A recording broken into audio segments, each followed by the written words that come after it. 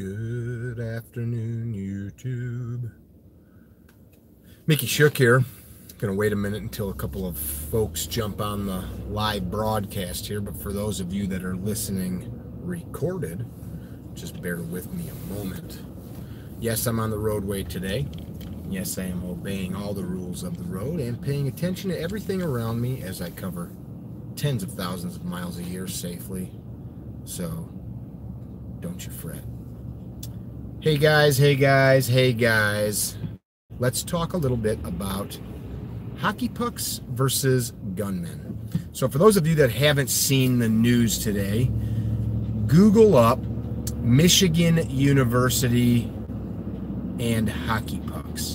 And you will see that in the genius brains of the faculty at this university, they decided to purchase, I believe, several thousand hockey pucks, of which hundreds of them were given to students and faculty. Hockey pucks, not rocks, actual hockey pucks. So they've gotten hockey pucks, and part of the press release says to throw them at the gunmen to distract them.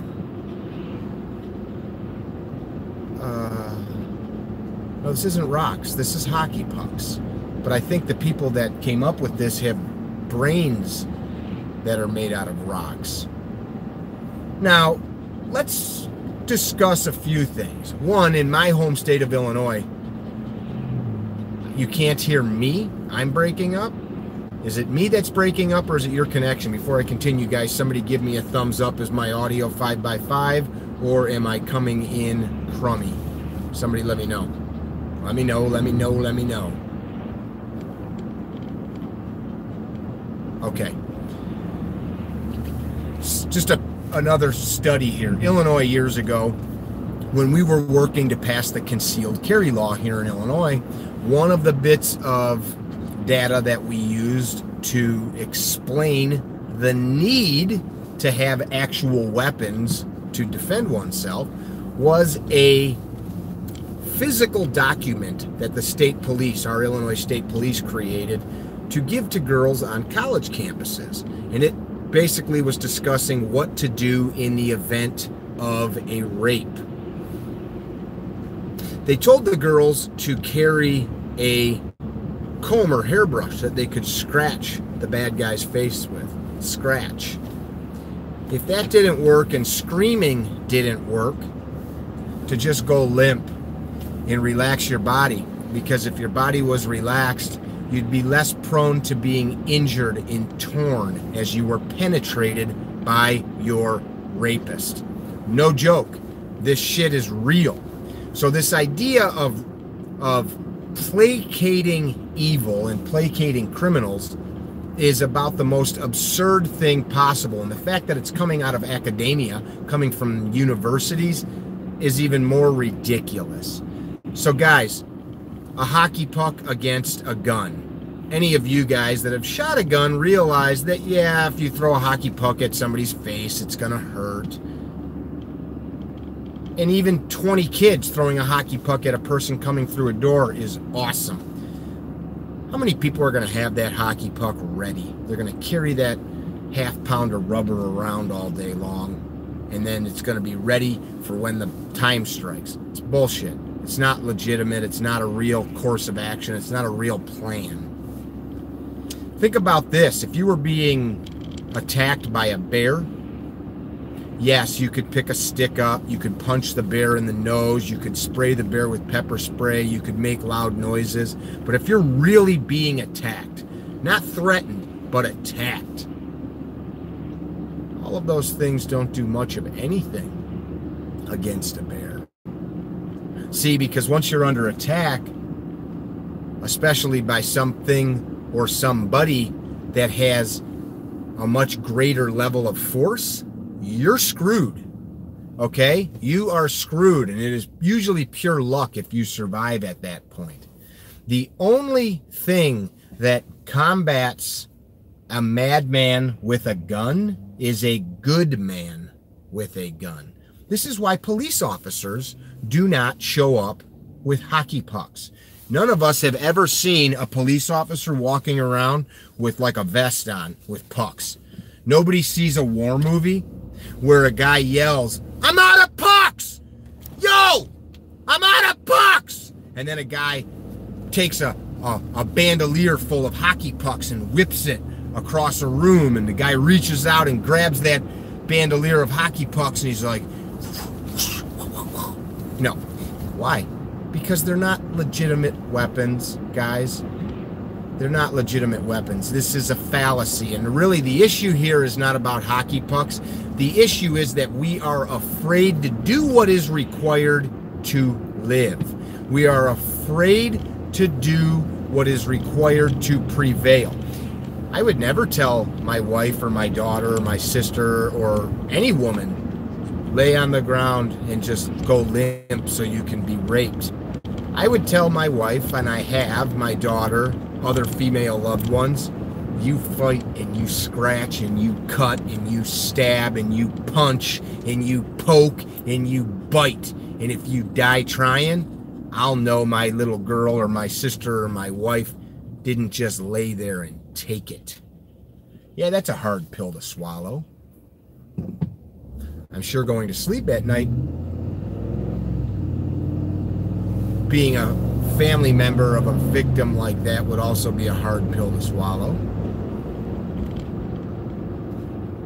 But at least you did not make it easy for somebody trying to freaking rape you. Here's a big problem. So we have these violent shootings. People, you guys need to understand that violence in our world is on a decline. It has been for decades. Violence in America is on a decline. If you look at studies from organizations like Anytown USA, they're biased, BS, non-scientific studies. They list that every school shooting, technically speaking, there's things listed in there like somebody committing suicide on the property of a school is considered a school shooting. There's things like a security guard accidentally discharging a firearm. They're listed as school shootings. In reality, and it is a horrible, tragic fact, there are people, and this is a new phenomenon in America, people causing these mass murders. That's a new thing. But as a whole,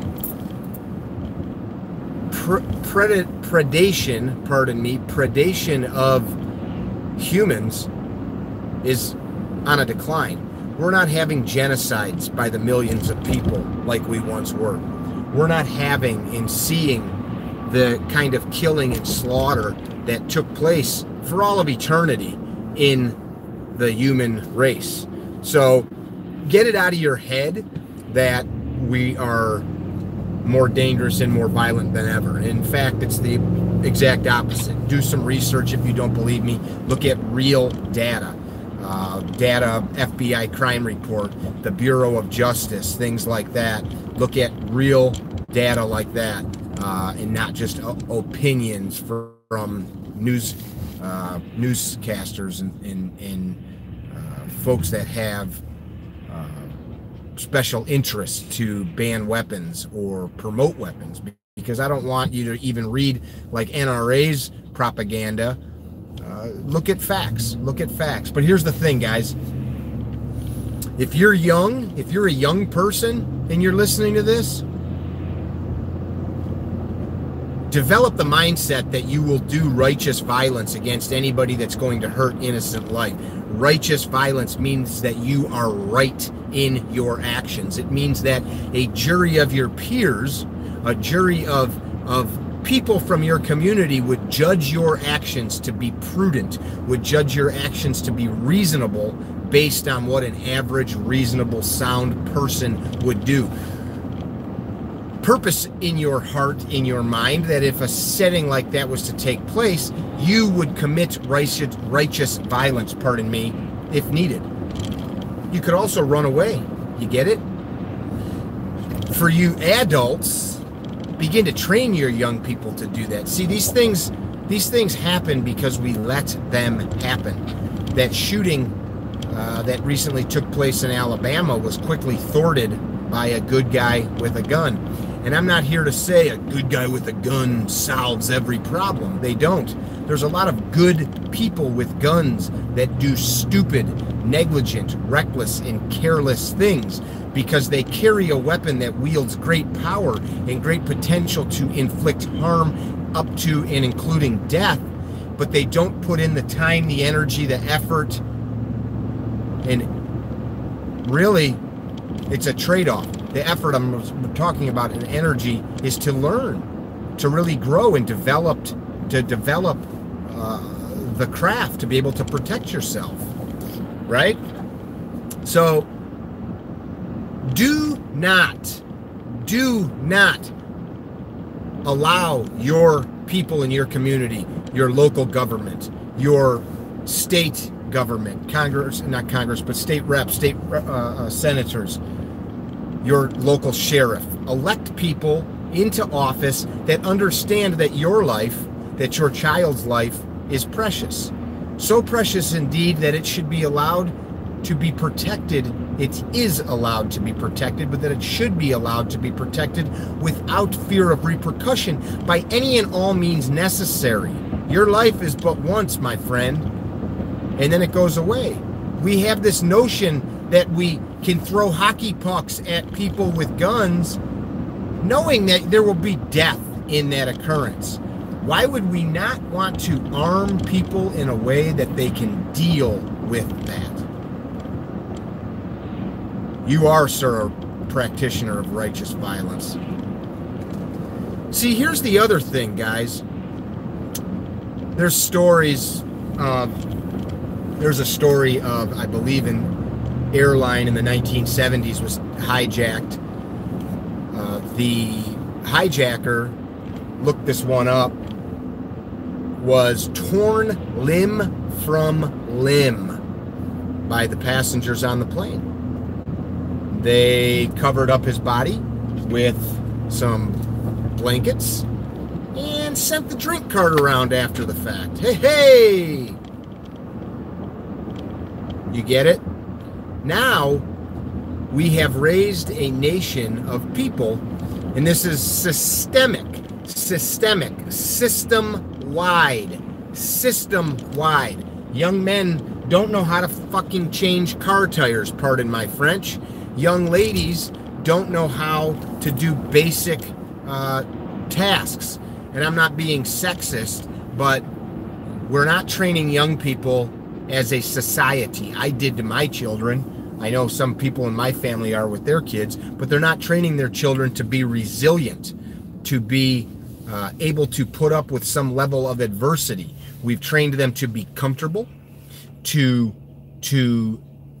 find it necessary, excuse me, to always be placated, to have the video game, to have snacks, to not go, Chuck, I woke you up, to not go a little bit without eating, you know, to everything to be comfortable and nice all the time.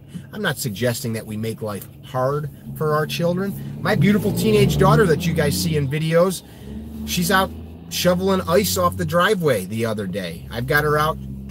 See, we put gas in her car, so she needs to bring wood off the wood pile into the house every day, right? She cleans toilets, washes dishes, vacuums floors, goes and spreads salt, runs errands for me and mom, etc. I don't baby my children. Why? Because that's not how it works, guys. When you look in nature, there is no creature that thrives and survives by getting by. The creatures that thrive and survive dominate. You get it? In the forest, the trees that grow taller are the ones that suck up the most moisture, that capture the most sunlight. Not the one that just timidly lets the other trees grow over it. Hey guys, I'll catch up later. It doesn't work that way. There is a certain dignity with work and effort. I mop, I scrub floors, I dig ditches, I've busted concrete, I've stripped shingles off of thousands and thousands of square feet of roof in my life. I have hand sanded thousands of square feet of floor in my life. I have painted thousands of gallons of paint in my life. I'm not afraid of work. And I'm not even talking about work per se, but just the ability to see a situation and do what's required. If you need to pick a broom up and clean up a mess, pick up the mess. If somebody needs help, help them. And most importantly, if it's you, understand that it is your life. It is your life to protect. If I'm in a courthouse, if I'm in an airplane, if I am in the president's Oval Office, if I am on this road right now, in a movie theater, wherever, my life, mine, is mine to protect. I don't give a flying shit. I don't give a flying shit what rules exist where I'm at. My natural born right as a living, breathing creature, my right given to me by the Creator, the universe, the cosmos, is to protect my life. Nobody gives me that right. Government does not bestow that right upon me. See, our founding documents don't give us rights, you guys. They're not, the government does not say, here are the rights we are giving you. That is how some countries work. The country defines the rights as being unalienable, right? Those rights came from a power greater than us. Evolutionary God, whatever you want to call him or her or it, your choice. You don't get to tell me or my children or my family whether or not we have a right to use righteous violence to protect life and limb. You don't get to. So when our teachers are teachers who have become so open-minded to allow people to no longer have gender specificity, yeah, you get the word. I'm having a hard one with that today. We don't have to have any specifics when it comes to gender, yet you can leave your life in the balance. You can leave your life hanging in the balance when it's on the line. Because clearly you can just go get another life at Walmart. You can pick at a local grocery store or gas station, right? This is a brain issue, guys. This is a heart issue. It's an issue of how we actually, thank you, specificity, thank you. Sometimes I talk so much that it's hard for me to get a word out. Correct. The Constitution was not just there to remind, it's there to enshrine, man, for all of time. And we the people, okay? We the people need to remind from time to time. We the people. And it's interesting to me that oftentimes we see things like this hockey puck bullshit and we pass it around on social media. Who's gone to a city council meeting and fought to allow firearms in your local schools? Gone to a school board meeting, a county board meeting, a meeting at your state level for makes me sound really stupid, I apologize, for your Department of Education for the state that you live in. See, when we don't do anything, these people that don't appreciate that your rights are unalienable, these people that don't understand the sacredness of the oath sworn by those Constitution framers and drafters,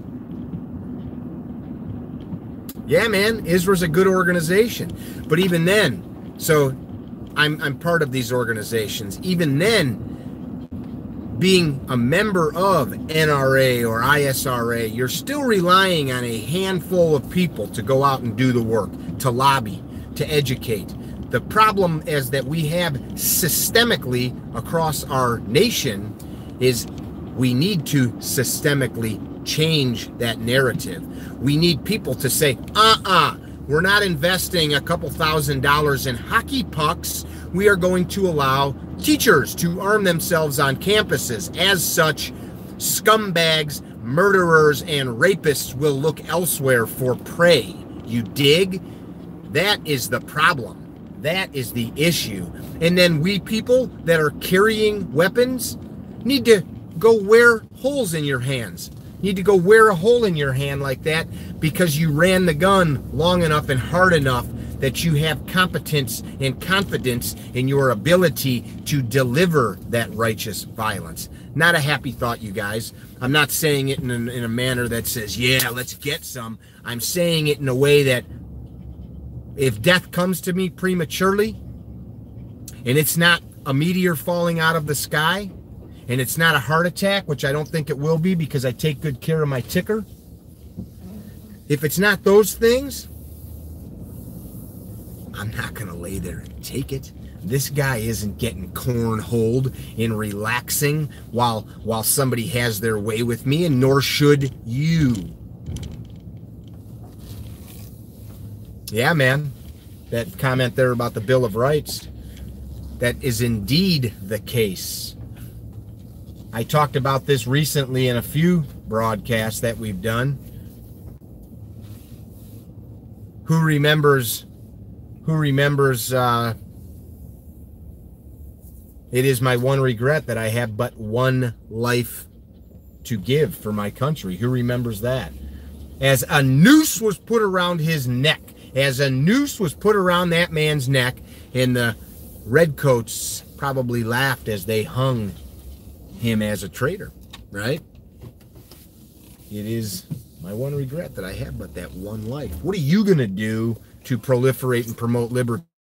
What are you willing to do to stop that kind of nonsense from happening at your college, the college that your tax dollars are paying for in your town? What are you willing to do to invest energy to change the narrative in your community? And the number one thing that you can do, number one thing, that was Nathan, that you can do, top thing, is teach your children. And then live a life that exudes that. Don't speak it and not live it, because if you do that, you're just wasting more oxygen. Live it. Live it. You dig? Guys, I love to have these chats with you. Send us a message at training@carrytrainer.com if there's anything that I can do to help you. We've got classes coming up around the, hey, chat. Classes coming up around the country. We've got some S12. The final S12 early bird is up the end of this month. That's just a few days. If you guys need ammunition, Super Val ammo, 25% off. Regular orders. Any order over a few thousand rounds, I can probably do a little better for you. We've got a big road to hoe, friends. We've got a big road to hoe. But you know what? If we all stand shoulder to shoulder and cut that out ourselves, you guys know what that means, right? A road to hoe. That's actually talking row to hoe. It's talking about getting out there and cutting, beating the sod up, right? Well, if we all do that together, many hands make light work. If we do that together, if we get out there, yeah, vote the jackasses out is good, but part of the problem is most politicians are afraid to do anything good because of we the people. What do I mean by that? Well, and when it comes down to it, the problems are not politicians. The problem in Mickey's eyes is average man, because average man doesn't do shit. Average man just gripes. Average man is more interested in gossip than doing. Average man is really there just to pull pud and kind of let the world do what it's going to do, and then they complain when they don't like it. Hello, Northern Mali. You guys all stay safe. Take care. Proliferate good. Proliferate freedom. Don't let anybody hand you a freaking hockey puck and tell you that's what you get to defend yourself. Change the laws. Affect the laws. If you guys want help in that, send me a message. We can talk about it. Be well. Pass this on, too. I'd appreciate it if you guys share this. not because it's for me, but because people need to hear what's going on and they need to hear to come up with ways to change it. Peace.